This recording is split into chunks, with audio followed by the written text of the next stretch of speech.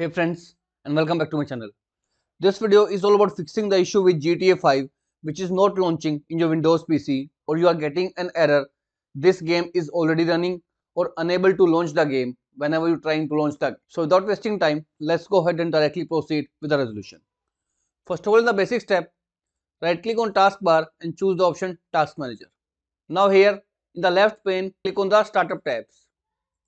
Over here, find a service name with the name OneDrive. I have not installed OneDrive, that's why it is not showing right over here. So if OneDrive is available, you need to right click on it and choose the option Enable. Make sure OneDrive is running as soon as you start your PC by choosing this particular Enable option. Once it is done, restart your PC and try to launch the game. And nextly is right click on the shortcut icon of GTA 5 and choose the option Properties. Click on Compatibility tab and make sure you check mark this particular option, run this program as an administrator. Hit apply and OK button. And thirdly is, again, head over to this PC. In this left pane, again, if you have OneDrive installed in your PC, click on that OneDrive option, and in OneDrive you will find a folder with the name Rockstar Games.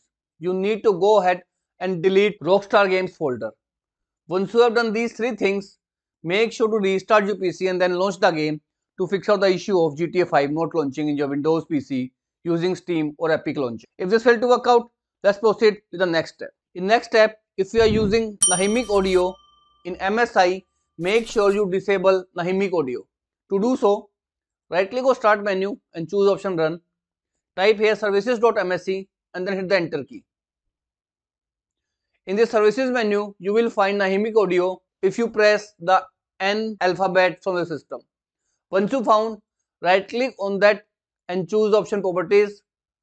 From here, service status, you need to stop it, and under the startup type, you need to make it disable. Once you have done these changes, hit apply and OK button. Now go ahead and relaunch the game to fix out GTA 5 not launching, or you are getting the error of this game is already running. If this also failed, in third step, right click on Start menu and choose option Run. Type here percentage local app data percentage and then hit the enter key.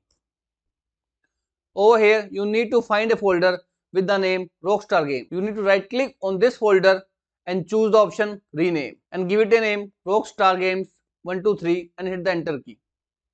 Now go ahead, close it, relaunch the GTA application, and this will completely fix out the issue of GTA 5 not launching, or this game is already running error in your Windows PC. So as of now, this is all about it friends. If this video works out for you, I request you to please click on subscribe button and turn on the bell notification icon to continue receiving updates from my channel. Thank you so much friends. Thank you for watching.